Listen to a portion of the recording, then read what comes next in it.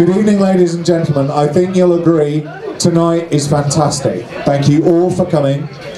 It only asks me to introduce you to Lance Haggith, the founder of Sports Trader and the man who is behind HoopsAid. The work this man has done is commendable for the community, for those people that care, and for the children that can't. The idea is to make sport and sports equipment available to those who can't. Ladies and gentlemen, introduce Lance Haggith.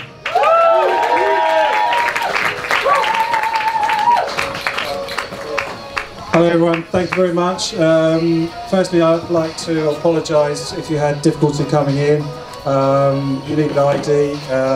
So unfortunately, probably there's as many outside as there is in here, so it wasn't very good start, but they all send their wishes, and hopefully we'll have a really good evening.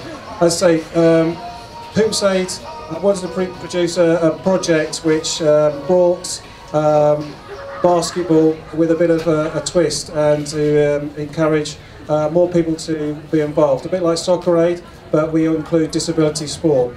So our first one was at the Copper Box and was a great success, and this time, as a lot of you know, we're at the O2 Arena, so we've gone up 3 or 4 in size.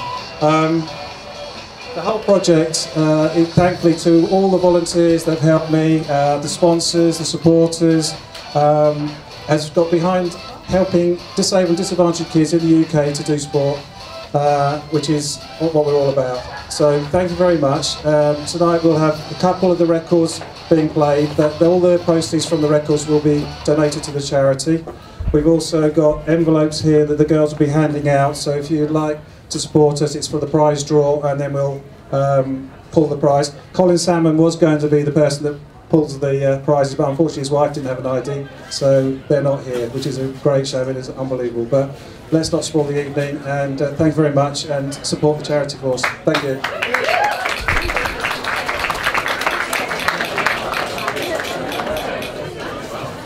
Ladies and gentlemen, we now have